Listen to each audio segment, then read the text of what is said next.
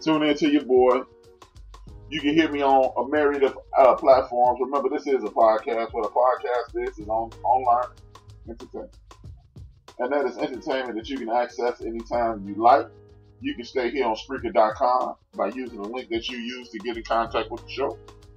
You can go to YouTube, Built for This Network. Built for This Network on YouTube. You'll see our logo. You can go to Apple Podcasts, same thing. Spotify. You can go to iHeartRadio, Google Podcasts, Caster, Deezer, podcast app in the Himalaya. I need you guys to comment, subscribe. Subscribe, comment. Tell me how you like the show, if you do, don't, or what else you would like to talk about. It's easy. You know what I'm doing next. It was taught to me that if you are publicly speaking, you should send out respect to your elders that are passed on. Therefore, I do that every week. Shout out to the people in my family who are related to the Whitmore, Pollard, Turner, Battle, Cotton, Arthur, Bailey, Chris, Lansdowne, Liggins, Duncan, and you already know me and my pops and my brothers and sisters. We are the Williams clan. We in the building. Thank you for tuning in. Man, it's been a rough week. Not a whole lot on TV. Not a whole lot of new sports to talk about. We got some good news, some bad news, and some creative thinking.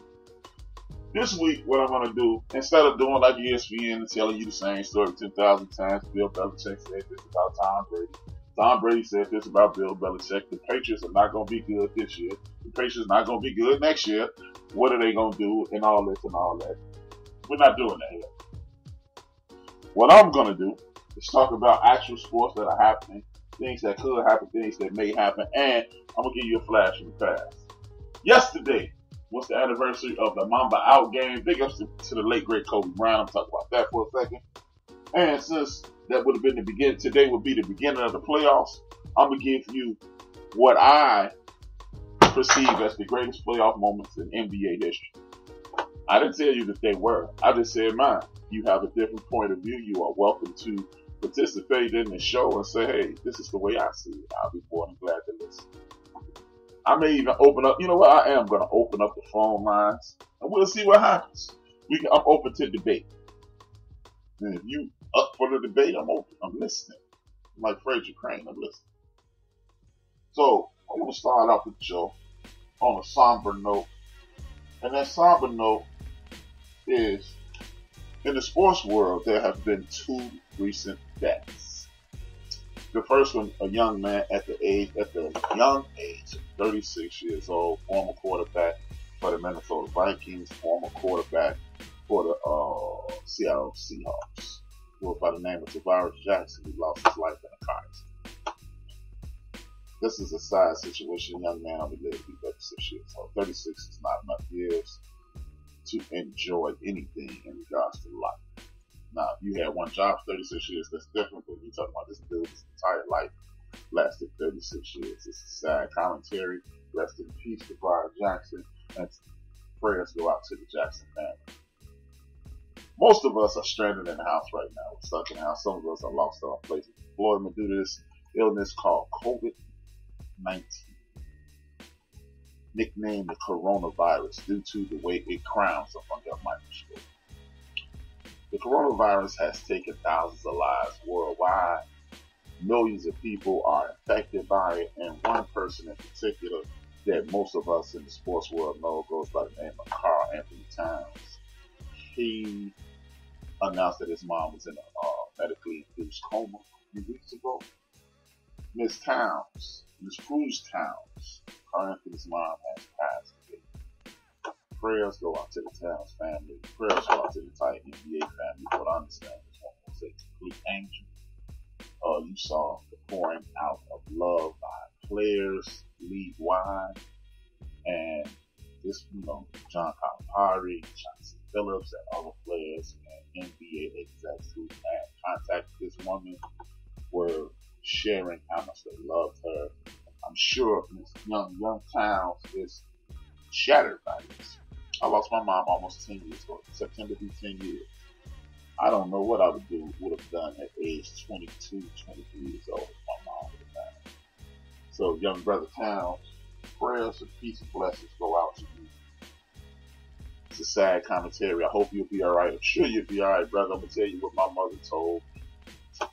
You'll never get over the fact that your mom passed away. I still haven't got over my mom passing. She passed in 1977. Every day you'll be able to deal with it a little better. So young brother Towns, hopefully this gets to you and you can grab hold to that line of thinking and peace and blessings to you, young man. With the Towns family, I'm sure she will be missed. Wrap your arms around each other and make sure you that support each other through this difficult time. Sad situation. Now, with that being said, on a better note, on a more entertaining, engaging, and light note, you have the NBA, NFL, MLB, everything has been shut down. Now, you have people signing contracts and things of that nature, but all the action has been put on the back burner. The reason I'm bringing this up is the NBA and the young people, the people who are in NBA, and some people who are no longer in the NBA vets, people in the Hall of Fame, they got together via technology and played they're going to play a series of games of horse. I thought it was a joke at first. I thought, man, get the hell out of here. After checking it out, it seemed to be wildly engaged. You had Paul Pierce looking like an old man. You had the homie Chauncey Billups come from deep behind and do what he does, Mr. Big Shot, did his Mr. Big Shot thing, and he took off. It was very engaging. It was very fun to watch. It was good to see NBA players doing their thing, even though they were not playing an actual game. They were entertaining us. I appreciate the fact that they took the time out of their lives and gave a damn about what we were doing. And hey, because I was one of the people sitting around going, man, tell those NBA players to take care of their families, man. Tell them to do what the hell they're supposed to do with their families. But because they've been socially conditioned to take care of us, and I appreciate every moment of it. I appreciate every second of it. They took time out of their day to engage with us and have a good time. If you get a chance to watch the remainder of the horse competition, please do. It was engaging. I had a lot of fun watching it. Hopefully, if you can catch it on the replays, I'm sure they're going to replay it on NBA TV. They're doing this in their backyards. They're doing this via technology, via their cell phones and things of that nature. What is the IG or what have you. It was awesome. I really appreciate the Chauncey Billups, Trae Young, D'Amico Catchings, Paul Pierce, right here in the Chicagoland area, Zach LaVine winning for the Bulls, rather. Zach LaVine and others doing their thing because it was appreciated. A lot of people stuck in the house. A lot of people don't have anything to do. That's why you're listening in the bench right now. Because you probably don't have anything else better to do. But it's Tuesday. That's why you listen to it. It's a good show. But I really appreciate them. Thank you for taking time out your day. It was engaging. It was a whole lot of fun. Big up.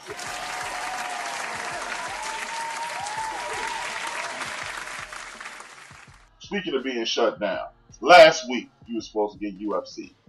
I'm not a big MMA fan. A lot of people are. Just because I don't like it does not mean other people do not enjoy it. Dana White got shut down by ESPN. He doesn't want to frame it in that way. Allegedly, this dude went out and purchased the island. Who the hell did he pay? But that's a whole other conversation for another situation. He went out and purchased the island so people could be engaged in MMA, mixed martial arts, UFC, the Ultimate Fighting Championship. It was canceled. ESPN and him partnered a few years ago in order to continue to blow up this sport. They are in the boxing game. They are in the MMA game, and people were saying, how can you do this with this pandemic going on? And we're looking at a situation where people's lives are in danger. Look, people do anything for money, as you see. If you have the opportunity to earn money, people stand in line to get it and do it. Therefore, that's why Dana White has been successful all these years. That's why we are looking at a situation to where Dana White can do what the hell he wants to do. But ESPN stepped in, thankfully, and postponed this event. Look, I don't think people are taking this thing as serious as they should. I don't understand why the people at ESPN don't just put up information and do a couple things like I'm doing tonight. Talk about sports, talk about the old sports, engage people. educate people, put them in a situation to whereas they will learn more about sports versus just exclusively watch sports. So when you learn more, you're more engaged, and when you're more engaged, you put yourself in a situation where you get more viewership, if you ask me. The more you know about something, the more you want to learn about it. And then when it comes back full-fledged, you'll have the fringe fans become big fans. You have the fans that don't give a damn become fringe fans, and you'll make more money. That's just the way I personally see it. Obviously, they don't see it that way because they keep having people say the exact same thing over and over. Even my main man Shannon and that goofball Bayless, they're on the other network talking about if Michael Jordan played LeBron James in the game. Of course. Look, if you like Michael Jordan, cool. If you like LeBron, cool. But nobody's wrong in the situation. So please, I beg of everybody who continues to have this simple-minded ass conversation, let's stop. I'm sick of hearing about it. I'm sick of talking about it. Let's move on. Big ups to Bill Walton. With that being said, big ups to Bill Walton. This is another simple-minded conversation, but I don't mind engaging in it. Simply because I agree with Bill Walton on this in this instance. I mean, there's no other reason when you want to agree with somebody. You'll go along with whatever they say when you agree with them more than likely. But ESPN, again, no creativity, no imagination. They put out this poll saying, who would be the greatest college basketball player ever? And first and foremost, it was kind of asinine, not because you shouldn't ask people their opinion. It's asinine because the people who are on social media more than likely didn't even see most of the people that were in this contest. What you could have done, ESPN, as I stated in the last two shows, you could have got your would-be basketball experts. You could have got all those dudes who, the Jason Williams, the Jay Villises of the world, and those guys, and all those writers that you employed. And then you could have employed a couple other writers to come in the studio and do via satellite like you've been doing and have an open air discussion about it. You could have put it on Twitter. You could have had the guys in the studio and had other writers vote on it, and then coaches and other people. You could have made this an event.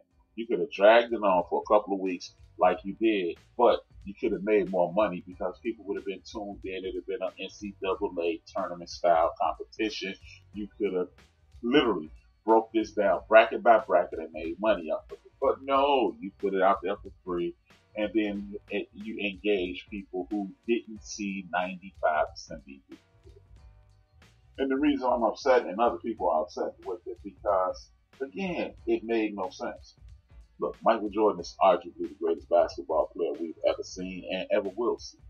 You know, you can always go back to the same lame argument. Mike's 6 for 6 in the NBA Finals, and he got 6 Finals MVP. And look at all, we got it, we heard it. You said that 10,000 times, you said that 10 billion times. But when it comes to college basketball, sorry folks, as great as Michael Jordan is and was in college, as great as he was in college, Michael Jordan was never the face of any franchise in the history of NCAA time. Well, you know what? He was never the face of a team that made it to the finals. How about that? Michael Jordan's last appearance in college basketball, he was choking at the free throw line, and Dan Dockett shook him up. That Dan Dockett, that's on ESPN calling games right now. He kind of shut Mike down. And is Dan Dockett on Michael Jordan's level? Not even close. But at the end of the day, Dan Dockett shut Mike down, and people would never admit that publicly. You know, all these Michael Jordan lovers, they'll never admit it. But Dan Dockett did it. And that doesn't, because you had one bad game, does not take away from your greatness. Larry Johnson was choking his last game. Larry Johnson was a great ball player. But the difference is, in order to be the greatest at something, and according to you guys' standards, which y'all told me, rings mean everything. Rings mean everything, right? Without ring, it don't mean a thing if you ain't got the ring. That's what y'all been telling me since I've been doing this. Y'all been telling me in barbershops for decades now. It's the ring, it's the ring, it's the ring. Michael Jordan has never led a team to an NCAA tournament. Michael Jordan has been on a championship ring. The same reason you guys tell me that Scottie Pippen isn't one of the greatest players ever. It's the reason Michael Jordan can't be one of the greatest college basketball players ever. Because in 1981, or was it 81, 82? Yeah, 82, 83 actually. And when Michael Jordan was a freshman in college, when he hit that baseline shot that eventually won the game, he was not the star of the show. He was the Scottie Pippen of that team. James Worthy was the most outstanding player that year. James Worthy was the player of the year that year. James Worthy was the first player picked in the draft that year. James Worthy was the man.